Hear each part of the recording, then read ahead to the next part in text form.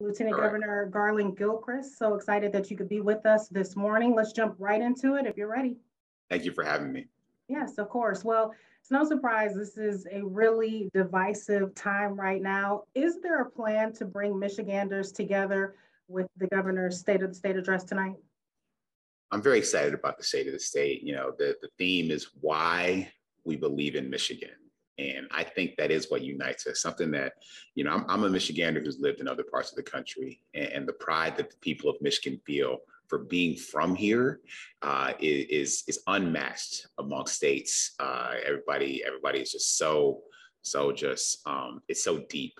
And I think you're going to hear a lot about that. And we did an art program where we asked people to talk about why they believe in Michigan. It's in artwork. We have young people submit these amazing and inspiring pieces. So that's going to be something woven throughout the speech. But another way we're going to bring people together is the fact that there's going to be something for everyone that we talk about in the State of the State address, whether it's the huge work that we've done on expanding the economy and creating jobs, like real good paying union jobs for people. So that we're super excited about. Just yesterday, we had this huge announcement, the biggest investment that General Motors has ever made in its history, to build electrified vehicles and to build batteries here and manufacture them in the state of Michigan is super exciting. We're also going to have something for people who have worked hard their whole careers and have retired. 10 plus years ago, their retirement started getting taxed in a way that was a broken promise to them who had worked so hard. And so we're going to propose repeal of that retirement tax, which is a big deal to people who are already retired or are coming up near retirement. We're also going to put more money in people's pockets through a working families tax credit. That's going to increase and deliver an average tax refund of almost $3,000 to almost 750,000 people across the state of Michigan. And it's going to pull more than 20,000 people out of working poverty, which is super exciting. We also are going to lower the cost of insulin because a lot of people in Michigan have diabetes. A lot of people in my family have diabetes, and insulin is super expensive. So we're looking to, cap the cost of insulin at $50 a month. And we're also going to enable people to have better access to more robust mental health care services. We all have been through so much during this pandemic, so much stress, so much strain, people of every age and every community. And so we're going to make that as available as physical health care is. Absolutely. And of course, that's really what's going to be on the minds of everyone watching tonight is the state of the pandemic here in Michigan. How will your office compare things when we talk about the State of the State address last year compared to Michigan's status this year for the address? Is that a good thing for your office or a bad thing where we stand now compared to last year? Well, certainly when the governor gave the State of the State in 2021, vaccines had just become available and they were not yet accessible to every Michigander. And now they are. And that's the biggest difference between this point of the pandemic and 1 year ago or the beginning of the pandemic when we had no access to vaccines because the doctors and scientists were working on developing, testing, and finalizing them. And so now that we do, we're continuing to ramp up and be aggressive and asking people to make the choice to get vaccinated. And when they do, it saves lives. It keeps people out of the hospital. I can speak from this personally, having just recovered my family and household from testing positive for COVID-19. Our cases were mild because my wife and I are vaccinated and boosted. My 28-year-olds were vaccinated. And it's really important that it helps you be able to stay at home, be with your family, and not be in the hospital or be on a ventilator.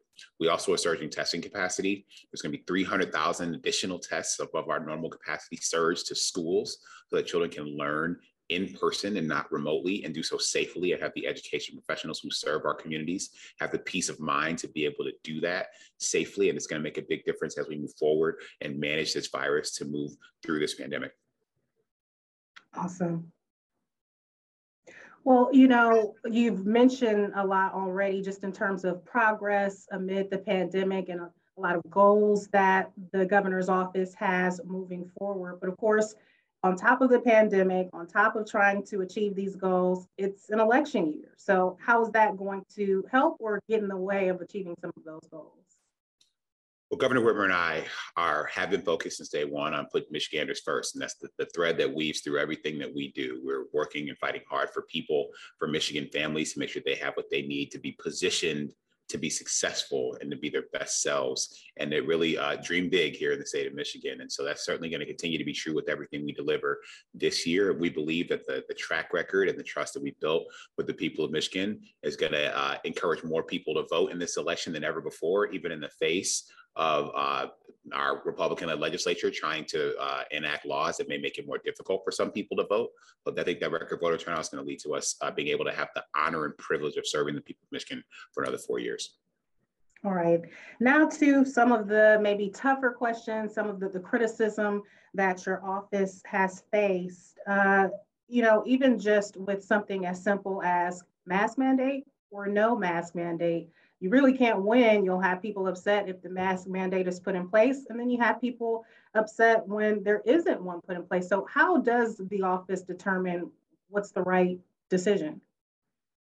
What we know now is how we can slow the spread of this virus is by people being careful, by people being mindful and making choices that are responsible for their community, not just for them individually. That starts with people making the choice to get vaccinated and people to get boosted if they are eligible and old enough to get boosted.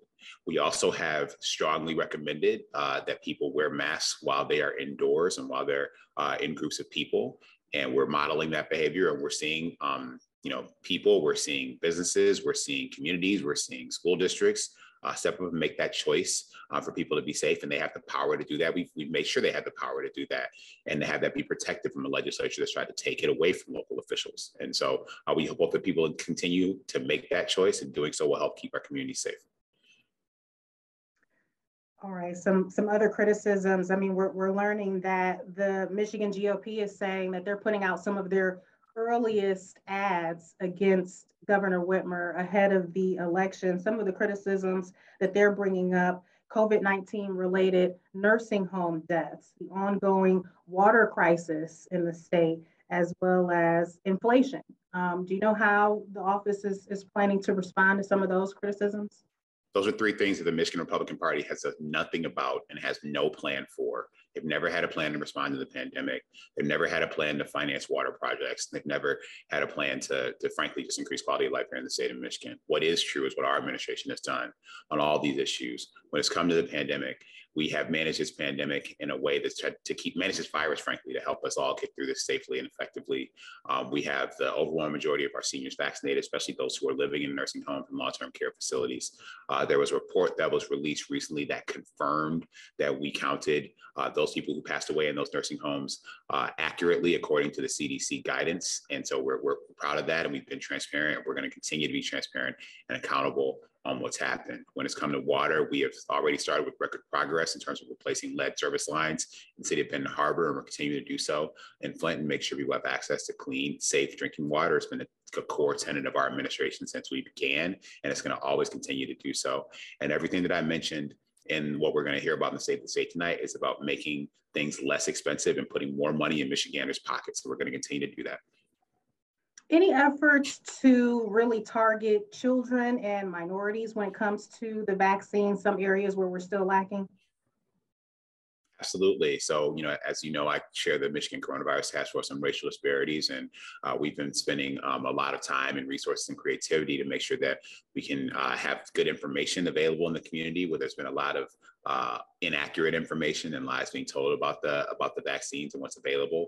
And so we're working out every day to make sure people continue to make that choice. A program that we're rolling out with Detroit Public Schools that's going to enable more access to testing and vaccination for school-age children is super important, and that's going to help us increase youth vaccinations in the city. And typically, when one person gets vaccinated in a household, everybody gets vaccinated in the household. So we want to go make sure that the young people, as well as our elders and parents, have the opportunity to do that. Awesome. All right. Another issue, something that we have been covering closely here at 13 on Your Side, and that's the issue of some people being told they've got to pay back a lot of money they've received in unemployment benefits. What is the governor's plan in addressing those concerns? Some people being put in a really unimaginable situation with that. We've announced a task force to be able to address some of the challenges that we saw with the unemployment insurance program. And we know that it's hard. And this program was stretched in the way that has never been before. And frankly, was never designed to be, because we had a once in a generation crisis that we had to respond to. And we were focused on getting money into people's pockets and trying to do so. And we know that some people you know, defrauded the system and all this kind of things. But a lot of people, most people, the overwhelming majority of people, you know, have legitimate claims. And so we work to serve them. And so we're asking people to continue to work with the department to make sure we get everything clarified and that people have the money they should have. All right. One of my last questions, Lieutenant Governor, you know, especially speaking of funding, money, the Free Press just reporting this month that Michigan is seeing billions of dollars in surplus. So is that something that Michiganders can look forward to in terms of relief, possibly any more refunds like we saw with the insurance refunds? Is that something that Michiganders can look forward to and hearing about those billions of dollars in surplus? Well, I just mentioned a number of ways that we're going to be able to get money into people's pockets through things like the Working Families Tax Credit. We also are going to be proposing in the speech an electric vehicle tax rebate for people who are purchasing new electric vehicles, like those ones that can be rolling off them GM assembly lines that we just announced yesterday. $2,500 rebate at the state level. And when you combine that with the federal rebate of $7,500, that's going to make those electrified trucks $10,000 more affordable. And so we're really excited about that. So we're putting in place a number of ways to put money in people's pockets. All right, Lieutenant Governor, anything that I'm leaving out or just an overall message that, you know, your office, the governor is hoping that people will take from tonight's address? Yeah, I think you covered it all. We just, again, the speech is about why we believe in Michigan, why we're proud to be Michiganders. And I think there will be something for everyone in this speech.